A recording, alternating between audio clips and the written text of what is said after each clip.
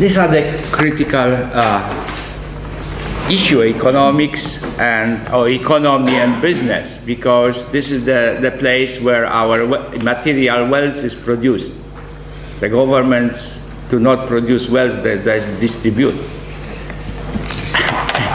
Yeah, we could, but anyway, I will focus on mostly from a microeconomic perspective. However, I will be crossing a line. But our task is, by the workshop, this workshop designer, is to respond to these basic questions. We have many more questions, of course, and I will raise, and Eric, but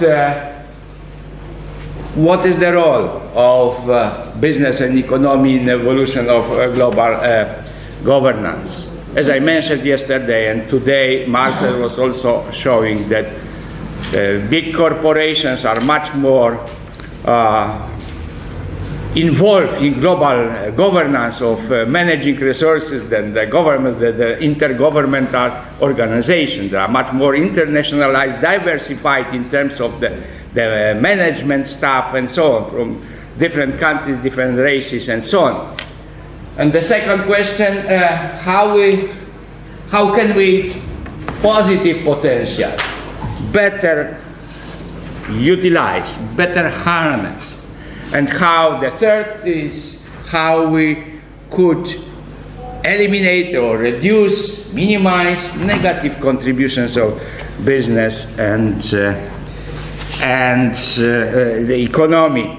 So I would like to start with the urgency of getting involved in the area where are the major resources. I mean, we want to get the business involved in responding to the climate change. We have, like, according to the latest IPCC reform, about 10-15 years to react. And if the resources are over there, so we want them to respond. So, as our founding godfather of World Academy of Art and Science, Albert Einstein, used to say, you cannot solve the new problems, emerging challenges with the methods, with the approaches which cause them. So you need to be innovative. So it means that we need to look for innovative solution. And so what is the most important source? I mean, human capital. It's the only creative capital which is unlimited. But how we will use it? This is the issue. We talk already, and we will come back to academia. And one specific type of human capital is the entrepreneurship. In general terms, not only in business, but public and civic organizations. So I define the entrepreneurship as meeting the basic needs and reducing threats to society, to the environment, threat to sustainability by offering innovative allocation of resources, and this way reducing the threats and satisfying the needs. So I want to focus in my introductory comments on two major stakeholders of these 7 I have mentioned here, on companies and academia. Companies, because they have the most of the resources, what they control. And then they have the private sector. And then the major challenge is how to move them from doing business as usual to do business in sustainable way. Because if we will be able to convert corporations as well as small, medium business in sustainable way, we'll be safe, and then we could, maintain our global resources well. So there are two major approaches: traditional external pressure by regulations or by NGOs. I practice in NGOs this stuff, and also I help to design some regulations. But I want to focus on the second approach, to use internal forces. I remember the famous song of Sting during the Cold War, when he was singing, "Russians have children too." So the corporate leaders have children too, and grandchildren. They think also about sustainability. So let's mobilize them. I mean, this is the famous Wieland and Sanger ladder to move from no compliance to compliance, beyond compliance, and to reach the integrated strategy of sustainability to be mission-oriented. These are stages of moving from unsustainable to sustainable company. So this is the ideal picture. What are if we use the regulations and pressure, we'll have very often the vicious cycles. The corporations resist governmental regulations, they use lobby money. I remember the case with the clean car introduction in California. Remember, they spent, big three spent $250 million to oppose the regulations. What they gained, I guess, 2 or 3 years extension of the deadline. But the Japanese and the German and the Volvo say, no, we will do this. So instead of wasting time, they decided to invest in sustainability. And this is the virtuous cycle. We were talking today about the values. Exactly, this is the paradigm shift, to move, to build different culture, corporate culture, oriented on sustainable value, protection of human rights, protection of environment, and securing, of course, shareholders' benefits. So we need to keep in mind. And we see that investing in sustainability reduced to cost. I used to work with Bob Bringer, vice president of 3M. He was telling 95% of cases of pollutions are associated with the waste of resources. Hey, get rid of pollution, you'll be more efficient. It brings extra revenues, extra profit, and new customers. If you are clean, a good image, people are buying. Increased profits then gives you opportunity to reinvest. So I mentioned corporate culture. So it means that we are institutionalizing value. So this is why I like emergence of new science, sustainability science. They started the journal 2005, and one of the first publication, our colleague, Joachim Spangenberg from Germany, proposed the four-dimensional sustainability approach. He introduced what we discussed here and the institutions, which really protect the values, the justice, the care, the democracy. This is why building corporate culture transform us toward, this four dimension. This is what, since that time, I am arguing that we should have not the triple bottom line as Elkington proposed some time ago to operationalize the concept of sustainable development, but quadruple bottom line, which will include institutions or culture, whatever you will call it, but which is linked with values. Okay, so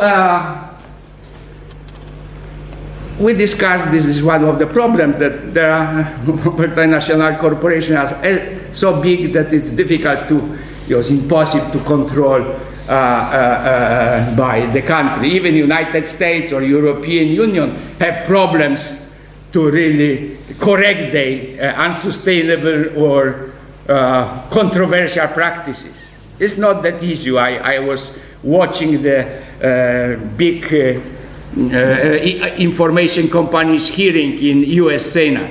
It was disgusting, by the way, So, but, they came polite. I mean,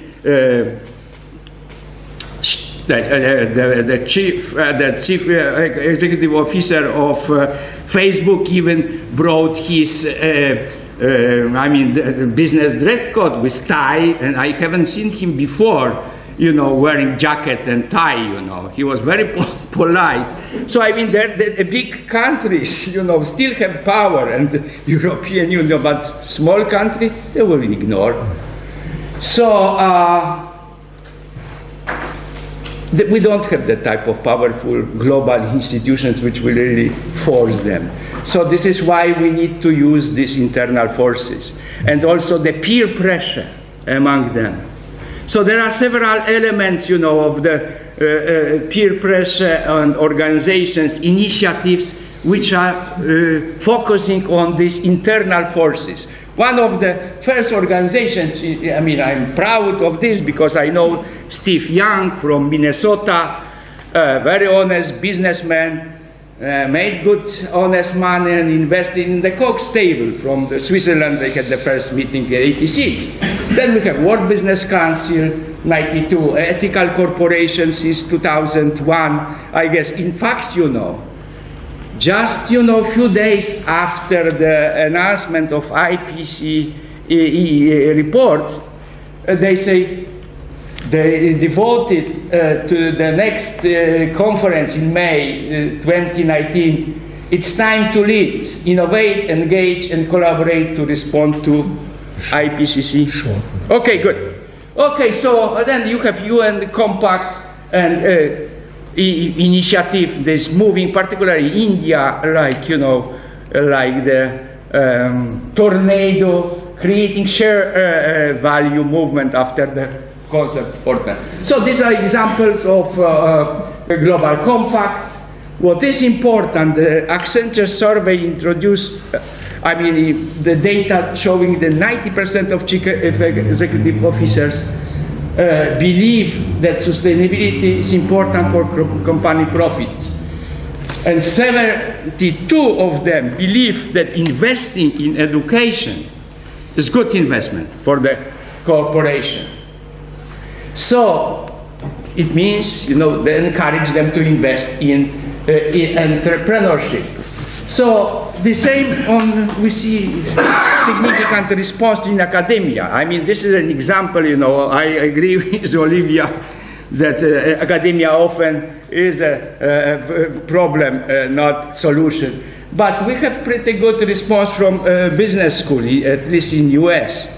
I'm working in Poland, to get them involved, So they at least do this business sustainable development one, how to comply with regulation. But there is a movement to, and this is already accreditation requirement for AACSB. Now there is a second, and we were working to make the second level, 2.0 market transformation, to move toward up to the Willard Senge ladder, to sustainable business. So this is what I started teaching last year at Koźmiński. We tried to spread up and make the obligatory standard within AACSB. Okay, so this is why we should move in our school toward teaching this type of courses which shape the new leadership, not only for business, but also in public sector. We need entrepreneurs in public sector too, because we have limited resources. They need to be creative, the same in the civic sector.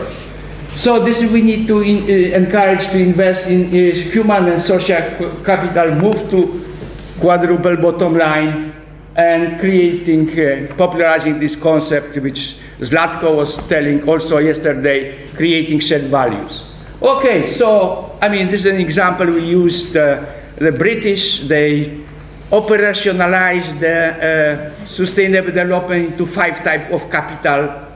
And so, and then this is an example of the creating shared values, you know, how to make profits in sustainable way, resolving environmental, health, employee skills, worker safety, water use, and so on problem. So we have some tools, and then we need to do to meet the 17 goals, and this is the carrot. I think that David was, Frank was talking at a different meeting, you know. The carrot is to business. Well, if you will be sustainable, if you will be contributing to implementation of 17 sustainable goals, there is a big stake of $12 trillion by year 2030. The earlier you enter, the easier you will get it. So this is, you know, I mean, I want you to challenge this stuff. I want you to also give responses. How make business responsive without being corrupt? How they, political leaders should work with business. How NGOs should be involved without getting corrupt. So there are many questions you could raise and you could give answers. Thank you.